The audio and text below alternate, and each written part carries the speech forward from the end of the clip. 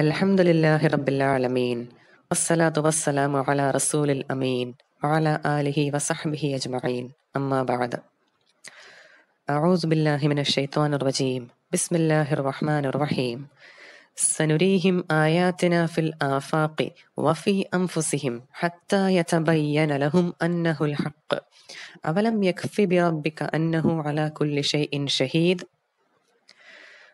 رب اشرح لي صدري ويسر لي أمري واحلل عقدة من لساني يفقه قولي السلام عليكم ورحمة الله وبركاته. പരമകാരുണികനും ദയാപരനുമായ അള്ളാഹുവിങ്കിൽ നിന്നുള്ള സമാധാനവും കാരുണ്യവും അനുഗ്രഹവും എന്റെ ശബ്ദം കേൾക്കുന്ന എല്ലാ ഓരോരുത്തരുടെയും മേൽ ഉണ്ടാകുമാറാകട്ടെ. നമുക്ക് അള്ളാഹു തആല വിശുദ്ധ ഖുർആനിലൂടെ അറിയിച്ചു തന്നിട്ടുള്ള മോഡേൺ സയന്റിഫിക് ഫാക്റ്റുകളാണ് നമ്മൾ ചർച്ച ചെയ്യാൻ പോകുന്നത്, പഠിക്കാൻ പോകുന്നത്.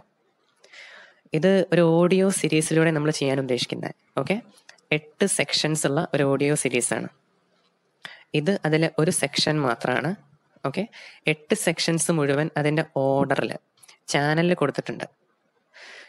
ഈ വീഡിയോയുടെ താഴെയുള്ള ഡോക്ടർ IDS എഴുതിയിട്ടുള്ളതിൽ ഒന്ന് ടച്ച് ചെയ്താൽ ചാനലിലോട്ട് പോകാവുന്നതാണ്. ആ ചാനലിൽ 8 സെക്ഷൻസും അതിൻ്റെ ഓർഡറിൽ കൊടുത്തിട്ടുണ്ട്. അല്ലാഹു തആല വിശുദ്ധ ഖുർആനിൽ പറയുന്നു, അൽ ഫുസ്വില അധ്യായം 41 53-ാമത്തെ ആയത്ത് തുടക്കത്തിൽ ഓതി വെച്ച ആയത്താണ്. സനുരീഹിം ആയാതിന ഫിൽ ആഫാഖി, നാനാഭാഗങ്ങളിൽ നിന്നും നാം അവർക്ക് നമ്മുടെ തെളിവുകൾ, നമ്മുടെ ദൃഷ്ടാന്തങ്ങൾ കാണിച്ചു കൊടുത്തുകൊണ്ടേയിരിക്കും. വഫി അംഫുസിഹിം, അവരുടെ ശരീരങ്ങളിൽ നിന്നും കാണിച്ചു കൊടുത്തുകൊണ്ടേയിരിക്കും. ഹത്താ യതബയ്യന ലഹും, എത്രത്തോളം എന്ന് വെച്ചാൽ അവർക്ക് ഉള്ളിന്റെ ഉള്ളിൽ ബോധ്യപ്പെടും. അന്നഹുൽ ഹഖ്, ഇത് തന്നെയാണ് സത്യം. അവലം യക്ഫി ബിറബ്ബിക അന്നഹു അലാ കുല്ലി ഷൈഇൻ ഷഹീദ്, നിങ്ങളെ സൃഷ്ടിച്ച നിങ്ങളുടെ രക്ഷിതാവ് എല്ലാ ഓരോ കാര്യങ്ങൾക്കും സാക്ഷിയാണെന്നുള്ള കാര്യം നിങ്ങൾ അറിയുന്നില്ലേ? ഇതാണ് അള്ളാഹു വിശുദ്ധ ഖുർആനിലൂടെ പറയുന്നത്. എല്ലാ സൈഡിൽ നിന്നും നമ്മുടെ ശരീരങ്ങളിൽ നിന്നും അള്ളാഹു ദൃഷ്ടാന്തങ്ങൾ നമുക്ക് കാണിച്ചു തന്നുകൊണ്ടേയിരിക്കും. എത്രത്തോളം എന്ന് വെച്ചാൽ ഹോമോസാപ്പിയൻ എന്നുള്ള ടീമിൽപ്പെട്ട എല്ലാ ഓരോരുത്തർക്കും അവരുടെ ഉള്ളിന്റെ ഉള്ളിൽ ബോധ്യപ്പെടും. അത് പുറത്ത് കാണിച്ചില്ലെങ്കിൽ ശരി, ഏത് യുക്തിവാദിയാണേലും ഏത് നിരീശ്വരവാദിയാണേലും ഉള്ളിന്റെ ഉള്ളിൽ അവർക്ക് ബോധ്യപ്പെടും ഇത് തന്നെയാണ് സത്യം. അപ്പൊ അള്ളാഹു അങ്ങനെ കാണിച്ചിരുന്ന ദൃഷ്ടാന്തങ്ങളില് ഒരു കൂട്ടം ദൃഷ്ടാന്തങ്ങൾ വിശുദ്ധ ഖുർആനിലൂടെ അള്ളാഹു നമുക്ക് അറിയിച്ചു തന്നിട്ടുള്ള മോഡേൺ സയന്റിഫിക് ഫാക്റ്റുകൾ, അള്ളാഹുവിന്റെ ചില ദൃഷ്ടാന്തങ്ങളാണ് നമ്മൾ ഈ ഓഡിയോ സീരീസിലായിട്ട് പഠിക്കാൻ പോകുന്നത്. അള്ളാഹു തആല വിശുദ്ധ ഖുർആനില് 11 സ്ഥലങ്ങളില് നുത്ഫ എന്നുള്ള ഒരു വാക്ക് യൂസ് ചെയ്തിട്ടുണ്ട്. നുത്ഫ അല്ലെ, മനുഷ്യന്മാർ സൃഷ്ടിക്കപ്പെട്ടത് നുത്ഫ എന്നാണ്. നുത്ഫ എന്ന് പറഞ്ഞാൽ മൈന്യൂട്ട് ക്വാണ്ടിറ്റി ഓഫ് ലിക്വിഡ് എന്നാണ് അർത്ഥം. എന്ന് വെച്ചാൽ കുറഞ്ഞ തോതിൽ അഥവാ കുറഞ്ഞ അളവിൽ വരുന്ന ഒരു ദ്രാവകം, മൈന്യൂട്ട് ക്വാണ്ടിറ്റി ഓഫ് ലിക്വിഡ്. ഉദാഹരണത്തിന് അൽ ഹജ്ജ് അധ്യായം 22 5-ാമത്തെ ആയത്ത്, അൽ മുഅ്മിനൂൻ അധ്യായം 23 13-ാമത്തെ ആയത്ത്. ഇവിടെ അല്ലാഹു നുത്ഫ എന്നുള്ള വാക്ക് യൂസ് ചെയ്തിട്ടുണ്ട്. ഇനി അല്ലാഹു തആല പറയുന്നു അസ്-സജദ അധ്യായം 32 8-ാമത്തെ ആയത്ത്, സുമ്മ ജഅല നസ്ലഹു മിൻ സുലാലത്തിൻ മിൻ മാഇൻ മഹീൻ. അല്ലെ, അല്ലാഹുവിടെ സുലാല എന്നുള്ള വാക്കാണ് യൂസ് ചെയ്തിട്ടുള്ളത്. ഈ സുലാല എന്നുള്ള വാക്കിന് നമുക്ക് 2 തരത്തിൽ മീനിങ് പറയാം.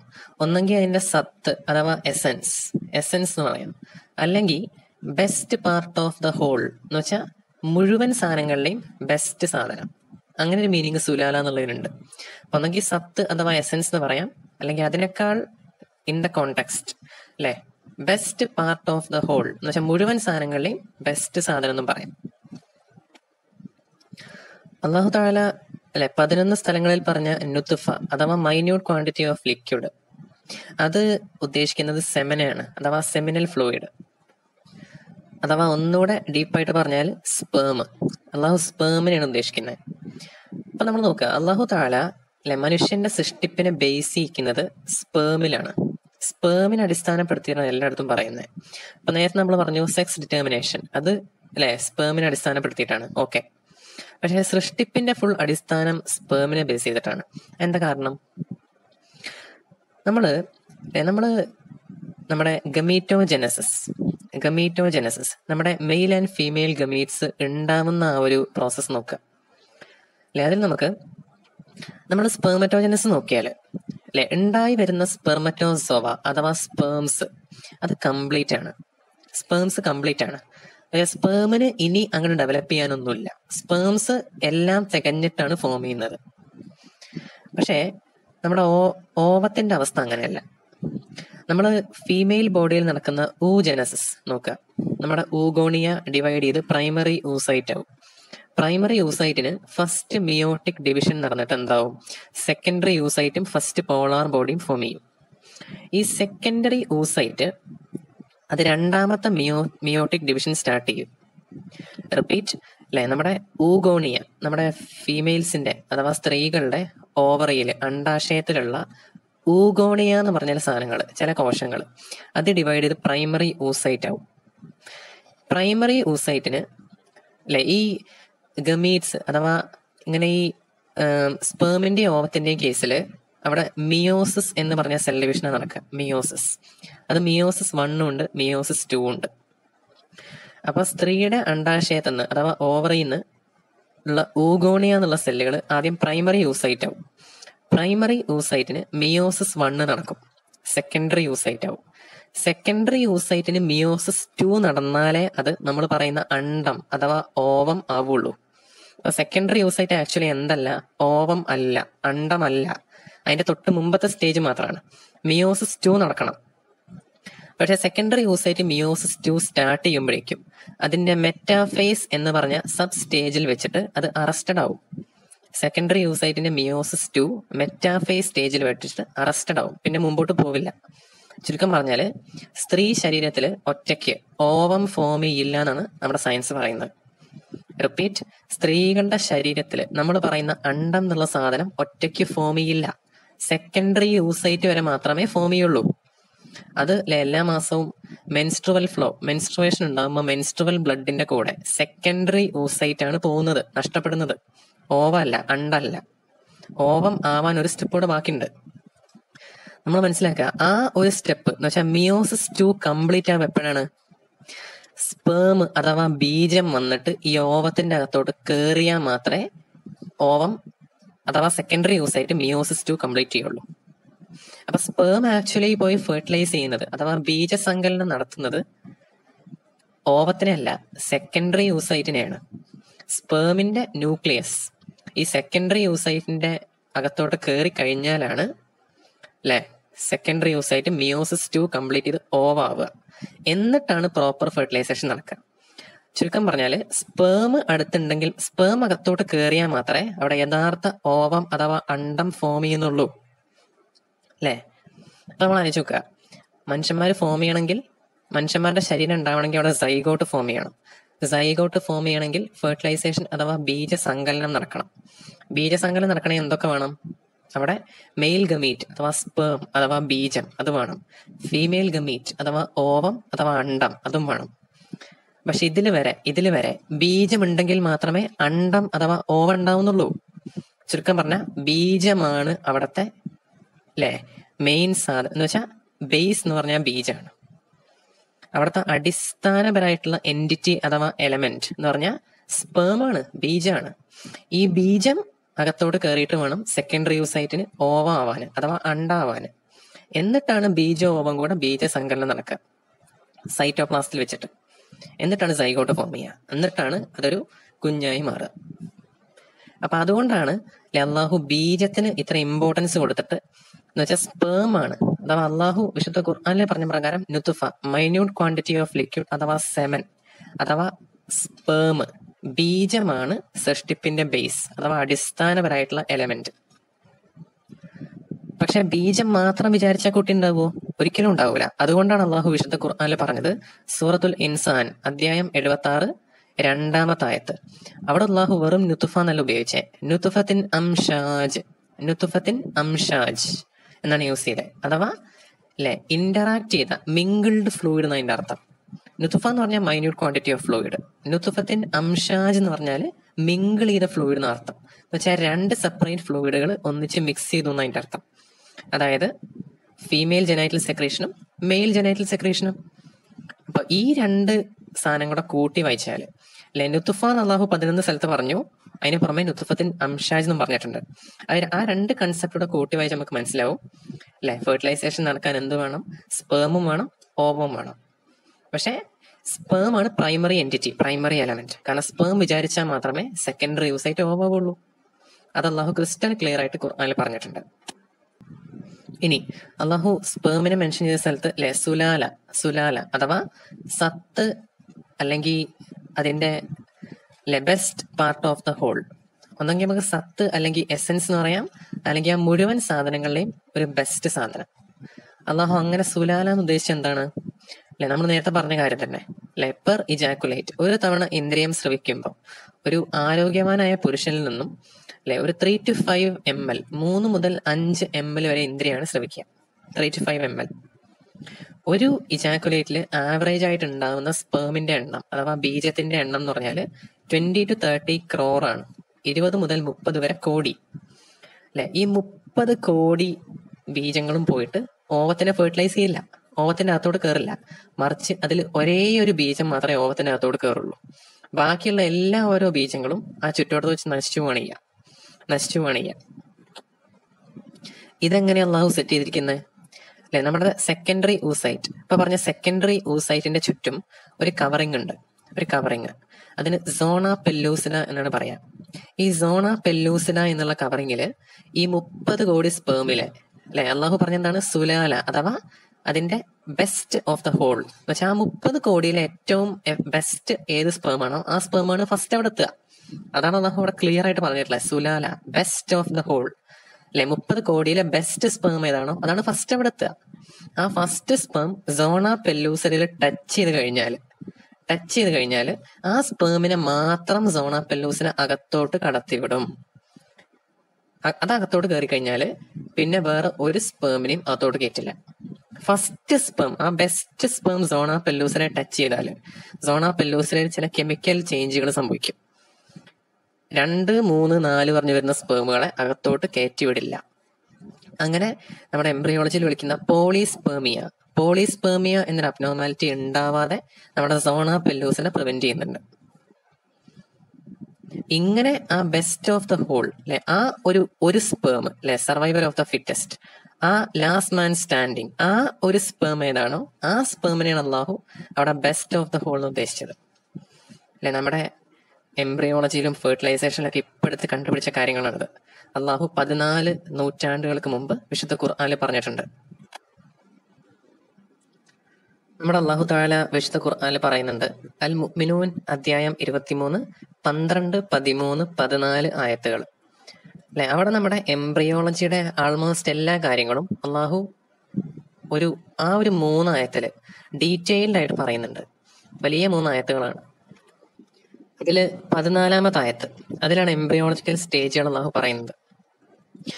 സുമ്മ ഖലഖ്നൻ നുത്ഫത അലഖ ഫഖലഖ്നൽ അലഖത മുദ്ഗ ഫഖലഖ്നൽ മുദ്ഗത ഇളാമ ഫകസൗനൽ ഇളാമ ലഹ്മ സുമ്മ അൻശഅനാഹു ഖർനൻ ആഖർ ഫതബാറകല്ലാഹു അഹ്സനുൽ ഖാലിഖീൻ. അല്ലെ, അള്ളാഹു എംബ്രിയോക്ക് അവിടെ പറയുന്ന സ്റ്റേജുകൾ നുത്ഫ, അലക, മുദ്ഗ, ഇളാമ, ലഹ്മ.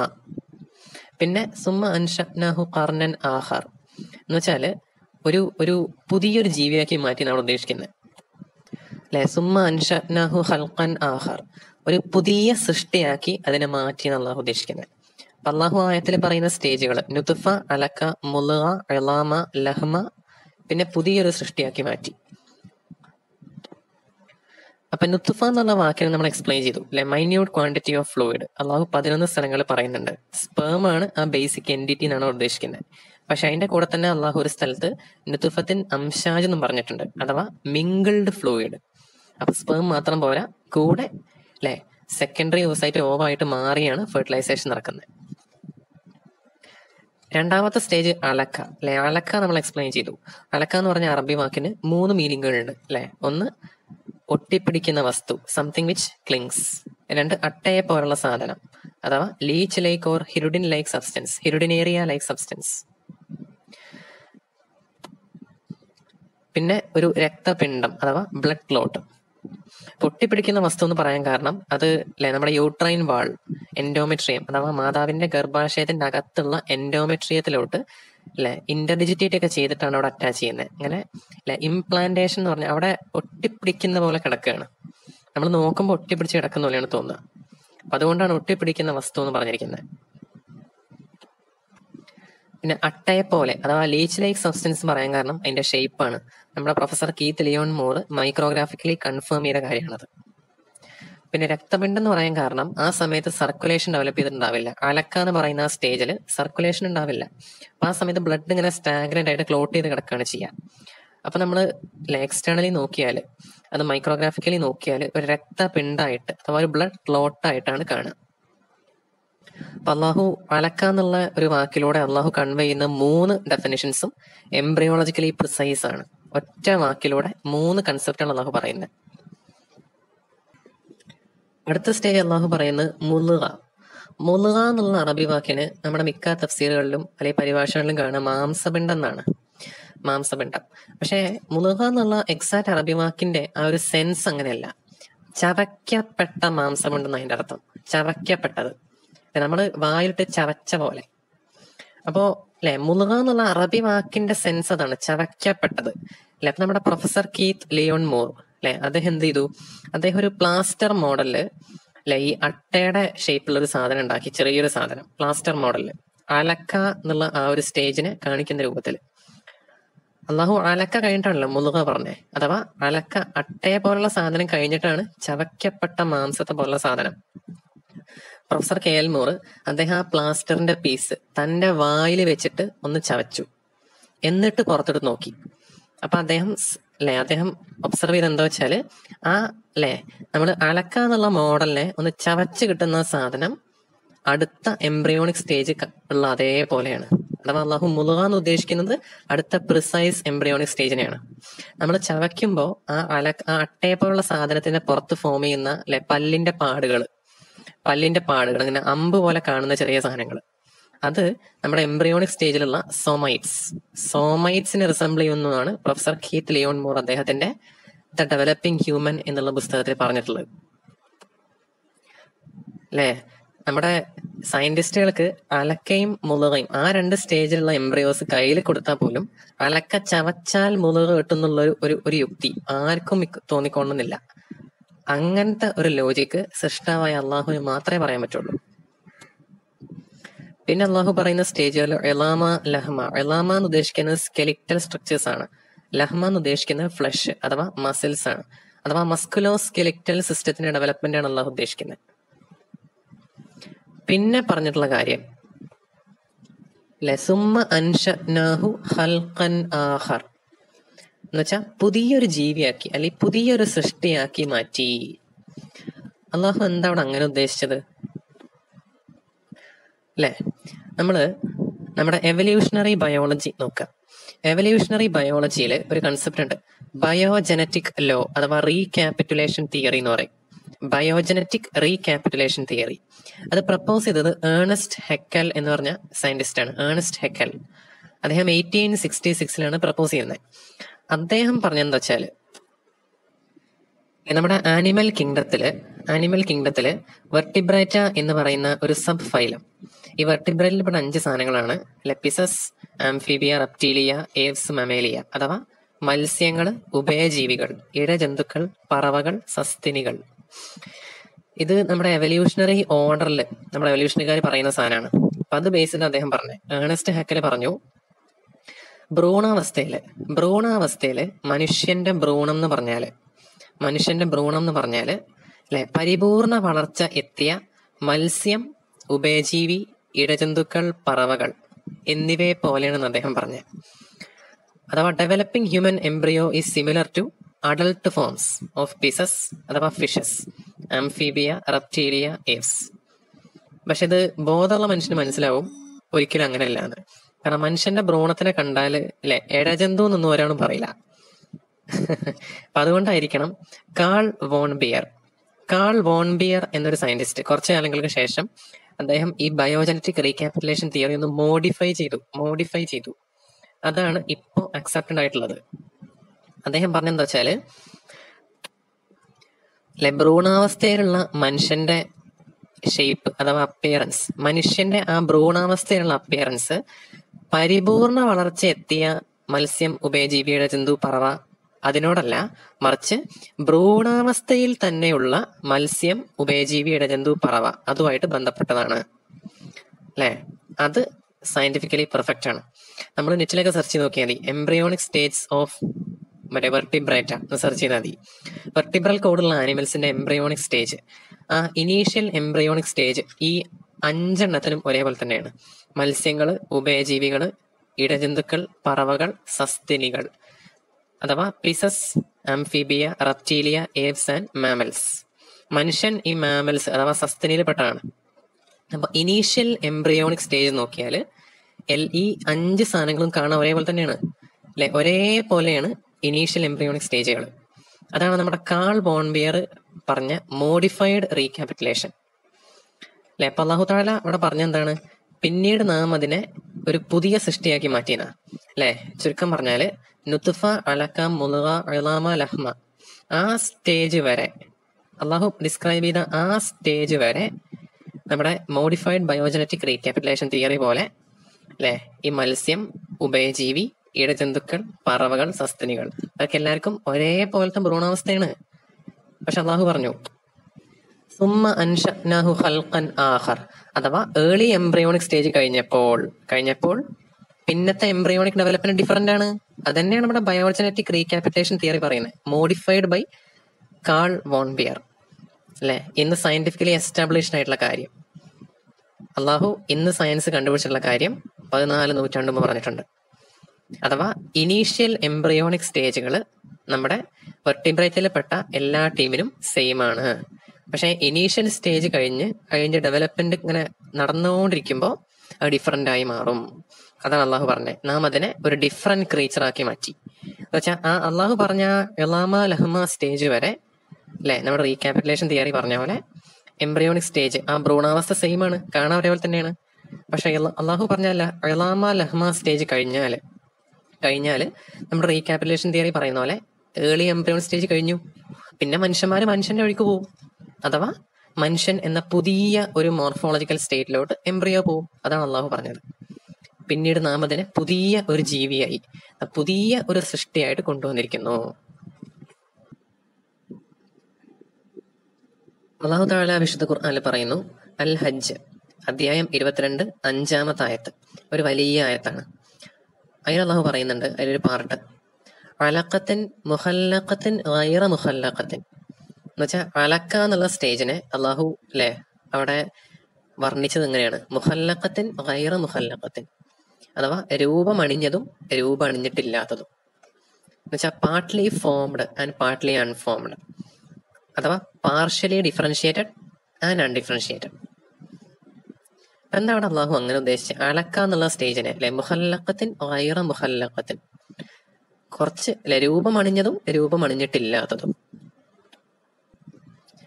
നമ്മുടെ അമേരിക്കയിലെ അല്ലെ സർ തോമസ് ജെഫേഴ്സൺ യൂണിവേഴ്സിറ്റി, ആ യൂണിവേഴ്സിറ്റിയുടെ കീഴിലുള്ള ഡാനിയൽ ഇൻസ്റ്റിറ്റ്യൂട്ടിലെ head of department of anatomy professor doctor